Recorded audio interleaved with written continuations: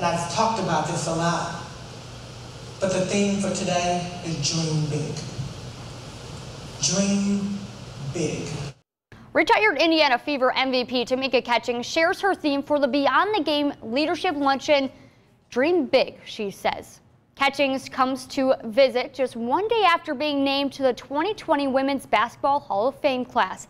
Now she shares her part of the story with local athletes, a story that includes a national championship at Tennessee, 4 Olympic gold medals, and a WNBA championship. Now she reflects on her induction into the Hall of Fame. It's definitely an honor and a blessing to be able to be inducted into this 2020 class. And I look at all the people that have come before me and I've stood up at that stage, and I've been to quite a few Hall of Fame supporting a lot of people that I've loved and cared about. But definitely an honor for me, and following Pat Summitt's footsteps, it's a tribute to her.